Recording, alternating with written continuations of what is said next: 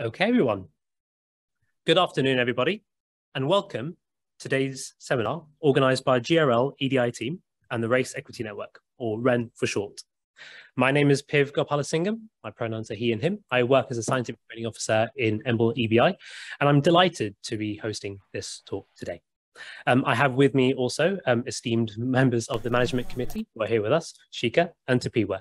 They probably don't like that I'm calling them out here, but they're fantastic members here, so you should definitely get talking to them after lunch if you have a chance.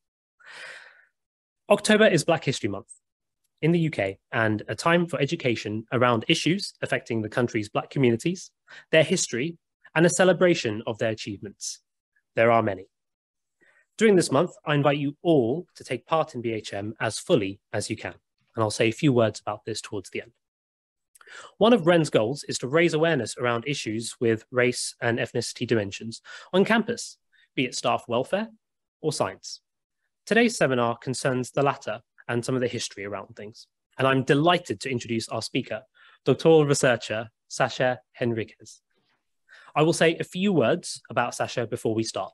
Sasha is a principal genetic counsellor at Guy's and St Thomas Hospital in London, and is also a PhD student studying issues around race, ethnicity, data bias, communities, genomics, which is why she's here on the campus doing a PhD with the Wellcome Connecting Science and the Faculty of Education at the University of Cambridge. So it's a real pleasure to have you with us today. I think this is the first PhD of its kind on campus, which is definitely historic and definitely going to be very knowledgeable for everybody involved.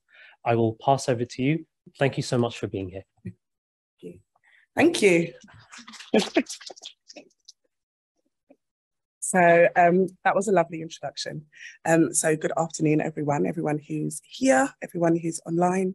I'm not looking at you because it's intimidating. This is enough.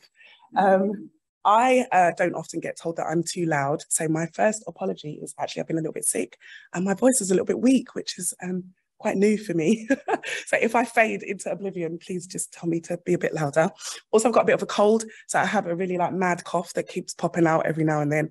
So I apologize for that in advance. But yeah, let's get started. So where are we? So this is me. And I decided to talk today a little bit about where I am. As has been said, this is a new PhD. This is a first, and it's a first for me in lots of ways as well. So I wanted to use this analogy that I wanted you to keep in your mind as I talk, of thinking of me as this happy-go-lucky girl with her pigtails. And the reason that I've chosen this to represent me is that when I embarked on my PhD journey, I was very aware, given my experience of being a Black woman in genetics, the topic that I was asked to study about my well-being, about how I would be looked after, about the impact that doing this work as a Black woman around this topic would have on me. So I was really adamant that I wanted another Black academic female to support me. So I have a mentor and we had a meeting and she has a few other Black women who are her PhD students. And we were talking about the impact of working in academia, the impact of our clinical work. Some people work in politics, and we all kind of shared these experiences of aggressions. You might want to call them micro. Sometimes they don't feel very micro.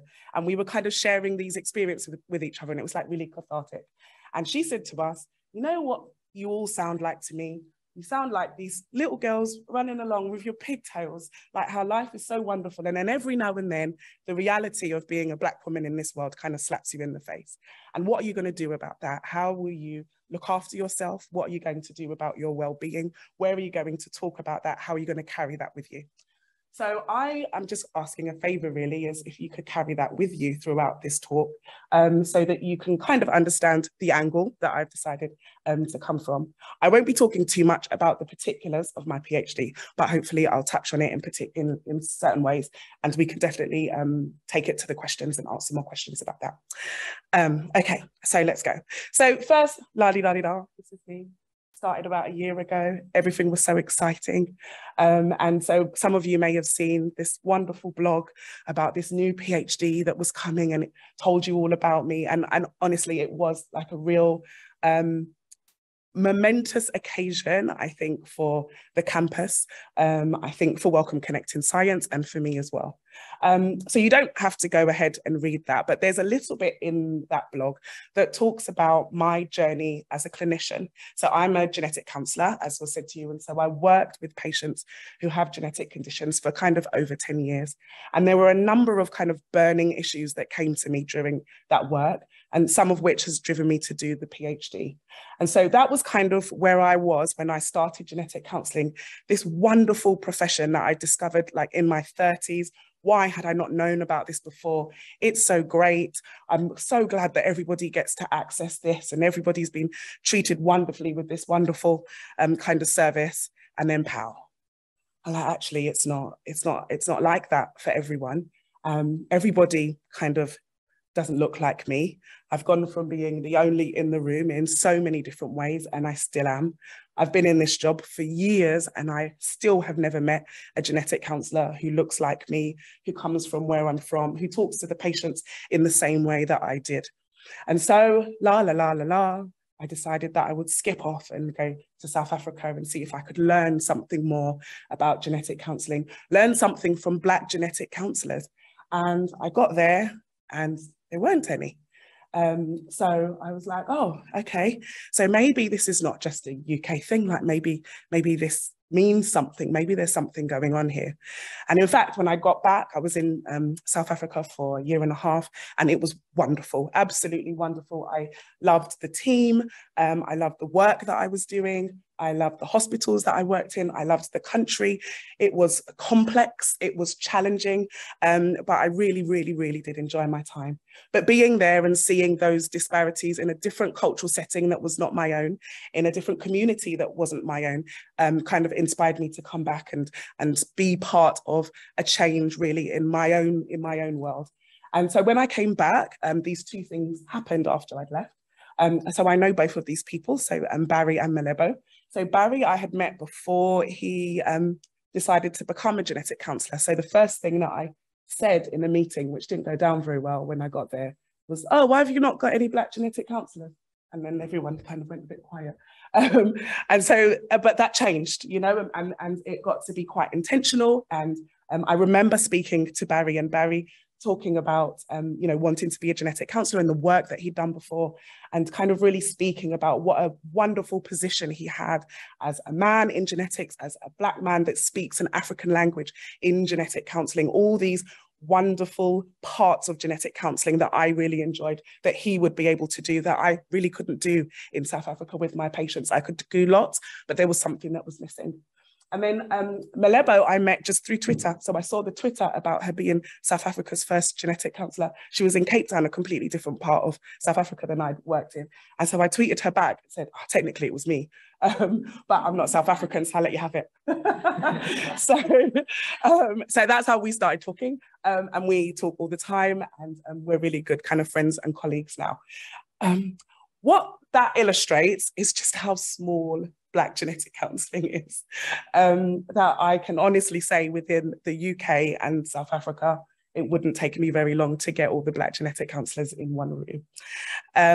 But that's not just us. As I said, you know, there are global reasons why representation in genomic counselling, particularly of the presence of Black people in genomic counselling, is just not where it should be.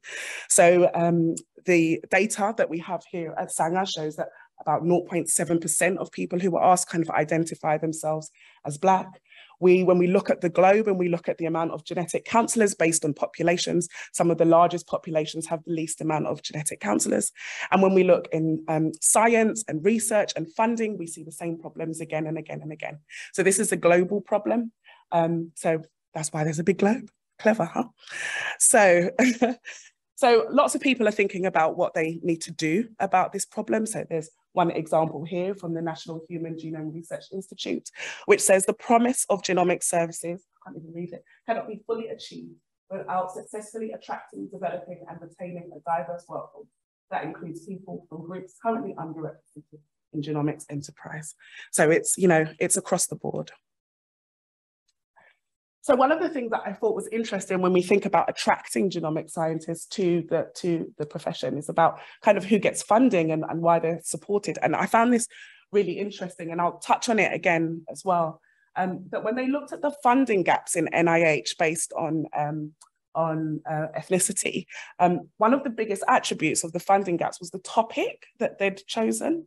And so notably, it said here that African American and Black participants propose research topics that have lower award rates, because the research topics are often around community and population. So given that we've just said like what an important thing this is, that actually these are the things that get the lowest score. So what are we really saying about what's important to genetics and what gets awarded the most? So I don't know why I threw it in there. It doesn't even make sense for it to be there, but it just kind of stopped me. I thought I'd put it there.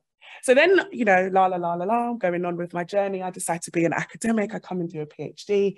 And then I think, oh, what happens to you after you do a PhD? You might go into academics and become a professor. And then you look at the statistics of Black women professors in the UK. 22,000 professors and 41 of them are Black women. If you can find the genetic ones, then please let me know. So what? So what does that mean? So obviously my first thought is as a genetic counsellor, as somebody who sits in clinic, thinking about what does it mean to have a workforce that doesn't represent the patient group that you see? What does it mean when you are holding people in their most vulnerable states, when you are asking them to share their values, their beliefs, in order to make decisions about their lives? And there's a barrier there that can't be reached, or could be better reached or easier reached if there was more diversity within the workforce, or a workforce that was more comfortable with diversity. And that's a really important distinction. We'll touch on that again later. So COVID really showed us, didn't it, that this disparity that we see in health is not just genetics, that it's universal. And actually, you know, notably from this, the 6 domains that were in the Marmot review, after the COVID mortality rates, there were 2 extra domains that were added. So one was around environmental sustainability, and the other was to tackle racism and discrimination. So it's here, right? We're talking about it. It's everywhere, but what's going on? So in addition to, as I said, these outcomes, these outcomes are just not equal for everyone. This disparity that we're seeing is also the same in genetics. Everyone wasn't accessing genetics in the same way. So I had personal experience of this. I mentioned going to work in South Africa, and I would see patients light up because it was a very different system to the UK. You would have patients and they would all arrive really, really early in the morning, and then all the notes would be stacked up, and it would just be a first come, first serve, really different to the UK where they're put into our clinics. So that means the patients sit there and watch clinicians walk in and out of the room, knowing where they've come in the time of day and who's going to pick up their file. So it's really tangible that you can see people, their expectations rise when I go to pick up their notes. And then they'll say to you, oh, I'm really glad it was you. And then you get in and I speak the Queen's English. And so they speak to me in their local vernacular, on their mother tongue. And I can't help them, and they look a bit crestfallen, but still they don't quite believe me, so they kind of coax me into it a little bit. And so I picked up a lot of kind of little bits of vernacular Zulu because they were forcing me to. And so, you know, this is something that there was really stark to me, because as I said, I'd pointed out that actually when I looked at the genetic workforce in South Africa, a lot of them didn't speak South African languages. So it wasn't even that I was from somewhere else.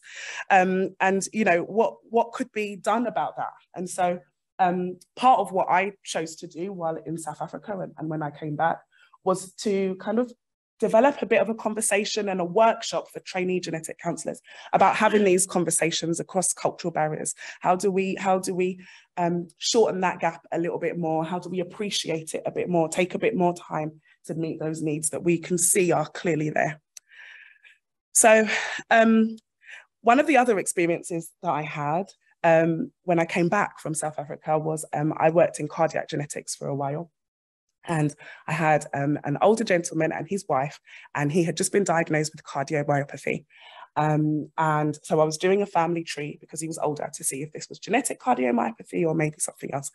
And during the family tree, it was clear that they also had a history of sickle cell. So they were both sickle cell carriers and had children affected by sickle cell. So I kind of had to explain dominant inheritance, and I had to explain recessive inheritance because they still hadn't quite got their head around that. So it was years ago their children were all grown, and why. And his wife almost seemed a bit like, well, why don't I also have the cardiomyopathy thing? She was a little bit jealous even. So we were kind of talking about that, and then we had to talk about next generation sequencing, and so it was a lot. And I just gave up on my Queen's English, actually, because I do have another language. And my other language, this was a Jamaican family, is Patois, because actually this is the second language that my grandparents spoke when they were at home. This is the language that my mum spoke before she came to live in the UK when she was 5. And I went to school in Jamaica when I was 9 years old.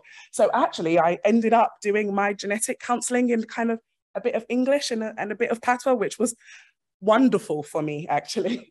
And so this is Louise Bennett. So when I was young and we were growing up, my mum would play us poetry by Louise Bennett. And she featured about 2 weeks ago on Google. If you notice, when they put the famous people on Google, Louise Bennett was on there. So that every Jamaican had that up. That was amazing. So, so I think Louise Bennett, I'm going to let her speak for herself to explain a little bit about Patois and a little bit about kind of this embedded hierarchy, I guess, that we have with the language that we are forced to speak or expect our patients to speak and expect each other to speak in science. So hopefully this works. It worked a little while ago, but it's really long, but I'm just going to play you a little bit. And we have a whole lot of wonderful heritage, songs and stories and proverbs, and all kinds of nice things. And our language, of course, the basic thing is the language, which we have been talking for 300 years. Yes, we do. And my aunt, what she said, she don't like nobody can say no language at all. She vexed, you know, about the whole rhythm of the language, my child. You see, it's because all this folklore and this culture that we have come from all the different people who have lived in the country, you know, and we just use it, and now we have a real West Indian, a real Jamaican culture. For my aunt wrote to say, when the Asian culture and the European culture work upon African culture and the Caribbean people, we stir them up and blend them to a flavor. We shake them up and move them to a beat. We wheel them and we turn them and we rock them and we sound them and we temper them and laugh the rhythm sweet. Thank you. So, as I said, I think that's probably why the feelings of using it, you know, in a clinical setting felt so wonderful to me. And if that felt so wonderful to me, I wonder what it feels like for patients to be able to talk in their mother tongue. So, and we have a... Sorry, Louise. So that kind of led me on. This wasn't so much as a slap in the face. Remember, my little pigtails running along. This wasn't so much as a slap in the face. It was like this, like, slow realization now. I'm like, really? Is it that bad? Really? It's not just me, really? It's not just in the clinic, really? And so it felt as though there was kind of a bit of an elephant in the room, that there was a bit of a conversation, maybe that we needed to have about where does genetics sit on race, and where is Blackness within genetics? Where are Black voices within genetics? Where's the history of Black people in genetics? So that's kind of where I got to then. And the PhD kind of sits firmly in that, in some of the work that I've already been doing, just thinking about where these ideas of race come from. But this is Black History Month, so we're going to reflect very specifically on Black history. So this is a slave market in Portugal. So I went to Portugal and I did an African walking tour around Portugal. And the thing that I learned about Portugal was this Prince Henry, the navigator, a navigator that never went anywhere. He decided that he wanted to kind of break away and get into the slave trade, but not the Arab slave trade. So he needed a way of distinguishing between the types of slaves, and he'd done this kind of exploration around Africa. And so he first was one, his scribe anyway, because maybe he didn't write for himself as well as not sail on the ships, described Africans as a homogenous group. that even though there were Africans of different phenotypes, ethnicities, cultures, he needed to group them all together to describe this trade in Africans. So that was in about the kind of 1400s. And so the first slave auction was in West Africa. And then in the same year, it was they were brought to Portugal, and it was described as kind of a miserable and desperate scene. So then we move on to kind of the use of race and ancestry in science. So these ideas around a hierarchy of race, a race that deserved to be where they were, meant that you had to place them at the bottom of this scale. And these ideas kind of continue to perpetuate through society, through politics, but also through science as well. And so we'll all know that Carolus Linnaeus divided the human species, and these ideas by Johann Friedrich Blumenberg also kind of went further onto these categories. And not only were there categories, but there were traits, behaviors, values associated with these categories. And these kind of hung around for centuries. Darwin, when we're talking about the Black presence, we might know that Darwin learned his taxidermy from an enslaved Guyanese man who, on arrival to Scotland, we don't know if he was free before he got there or when he got here, John Edmondson, but slavery was abolished by the time he got to Scotland, so he was definitely a free man when he was in Scotland and had learned taxidermy, and Darwin kind of just didn't like medicine, and so he kind of took up his interest in taxidermy and first learned it from him. And the reason that he did it at the start was actually just because it was a bit cheap. I'm going to learn to stuff birds from a blackamoor. I believe an old servant of Dr. Duncan. It has the recommendation of cheapness if it has nothing else. And as complicated as that history is, he actually in later kind of works reflected on the excellence of skills that he acquired from this man. Similarly, around that time, these ideas of traits that went with being Black or being Negro, as was used at the time, they're unhappy race, they are strangers to every sentiment of compassion, are an awful example of the corruption of man left to himself. And then this is a really important moment when Europe decided to sit down and draw lines all over Africa and divide who should have what. And it's really important when we think about science, because when we think about diversifying science and who's doing research and what categories they're using, lots of the categories, even within the science that's done within Africa, is done around these colonial lines, which as scientists, we know don't actually make any genetic sense, but they're still being used. And these are lines that led to war and conflict, often because of these ideas of traits and behaviors that went with these arbitrary groups. So this image, again, from the kind of late 19th century, around the time of kind of the rise of eugenics. I find this image ironic because actually what it depicts is, given what we know about recent studies in Neanderthal DNA, which is the similarity of the primitiveness of the African and early Australians and how close they were to Neanderthals. So 1948, so we had eugenics, we had Nazism, and the war ended, and then this was the first international conference of genetics in Stockholm. And it was felt as a way that it could bring kind of an end to some of the conflict. It was really controversial because people didn't know whether to invite the German scientists or the Japanese scientists, and should we just ban all of them? And then there was a good list of the good German scientists who were allowed to come. And the two things that were never discussed at this conference to resolve the conflict were racism and fascism. But also in 1948, what was happening, and this video doesn't work, sorry, there was a song by Lord Kitchener, I was going to play a little bit of music, but it's not working. It's when the SS Windrush arrived in the UK. So we can see that this like really clear juxtaposition of what was happening in the world of genetics and what was happening in the world for people of African Caribbean descent. No, I'm not going to do it. So this tussling between, so, you know, when I speak to my grandmother about, and she arrived long after the Windrush, but it still wasn't an easy ride for lots of people who came from the Caribbean to the UK.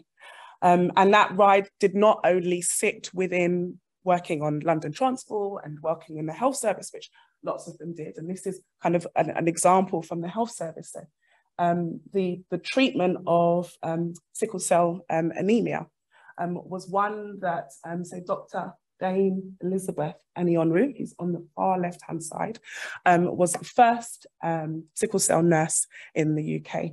And she actually learned about the condition and her responsibility, I guess, of doing something about the disadvantage and discrimination and lack of service available for people with sickle cell anemia through her Black activism in America. And so this was 1979. This was the year, I'm going to tell you, the year after I was born. So the reason that I also have put her up is when I started to genetic counselling, you had like different rotations, and one of the rotations that I wanted to do, because I was just always really like, okay, but how are different communities using genetics? And there wasn't like a rotation for it, so I just made it up. So I made up this rotation that was called like culture in genetics or something. So I did heart, I did whatever. So I had to go and like find all these places to go and do placements in. And one of the places that I chose to go was to the Sickle Cell Society. So that Sickle Cell and Thalassemia Centre, and it was across the road. So when I started genetic counselling, the hospital that I went to was brand new, like the Queen had opened it, and we started the year that it opened. It was glossy, it was gorgeous. And then I went to visit the Sickle Cell and Thalassemia Centre, and you had to like come out and cross the road, and it was like in a dusty building on the other side with, and it just really struck me then. And I didn't really know a lot about the history and the difficulty of sickle cell anemia to be taken as this, in the same way that other genetic conditions that are just as prevalent are taken within genetics. And I also had the pleasure of meeting Dame Annie, and I'll talk about that later because I'm going to show off. Okay. And so then around that same time in 1980, a group got together and established clinical genetics as a speciality in the UK. So genetics is hurtling forward. Amazing things are happening. This is a number 15 bus. My grandma used to drive a number 15 bus. So sometimes in the summer holidays, and particularly at Christmas, I used to ride the number 15 bus, play with the paper receipts, but also you get to see the lights on Oxford Street. So I always used to sit at the back and watch the lights. So this is my metaphor of genetics, hurtling down the road and amazing things happening. But while amazing things are happening in genetics, not so amazing things are happening for Black people at the same time. So around this time, the Human Genetics Commission inquiry, it was about 2010, introduced this inquiry into the DNA database. Because the DNA database, which was a resource for the police to keep genetic profiles of those who had been convicted of a crime, when it was looked at the database, actually, it was seen that almost every Black family in the UK had somebody represented in the database. And I remember going to a talk by Alec Jeffreys, I think, who invented the genetic profile, and him talking about, you know, doing science and then science being used for the thing that it wasn't for, that actually it was to bring families together in immigration. He was talking about that; those were the things that he was most proud of, that his technology was being used for. So some really big kind of recommendations came out of this, you know, huge disparity that was being seen. Genetics keeps rolling on. Fantastic, great stuff. 100,000 Genomes project happens, 2018. Wonderful for so many people.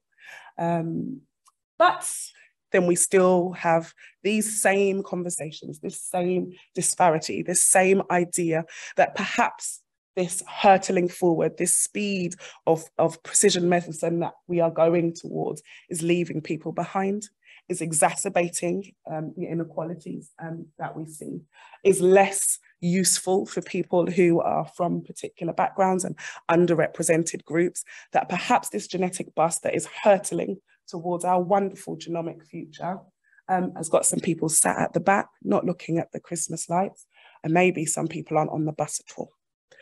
So it was with this growing awareness, really, that I started to think about, you know, more about my research and my PhD journey. And as part of my research, one of the questions that often gets bandied about when you speak to scientists or when you read literature is, well, if race is so awful, let's just drop it then.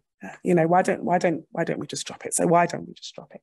Well, we don't live like that, do we? We live in a racialized world, and sometimes the statement reminds me a bit like, and I know some of you will know what I'm saying, you know, when people say, I don't see race, like this very privileged notion, I'm pondering it, I don't know where I've come to it yet, that in genetics, this idea that rightly so, sometimes genetics has no biological reason, race doesn't have a biological reason, genetic reason to be used, sure. But we're doing genetics for healthcare, we're doing genetics for outcome, we're doing genetics for equity. So actually, if you just drop it, perhaps you might make things a little bit worse.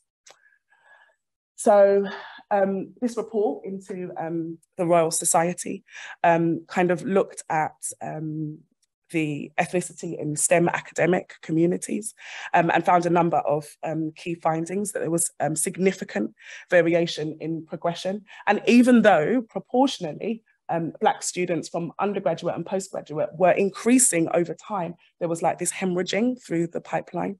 So it's the retainment and not people, you know, getting in. And also that this data was showing that applicants that for the 3 UK early career fellowship schemes are not fully representative of ethnicity or gender profile. So there was a low representation of Black, Asian and multi-ethnic groups for the UK. So the Society felt that they needed to address these trends, in particular, the very low participation of Black researchers.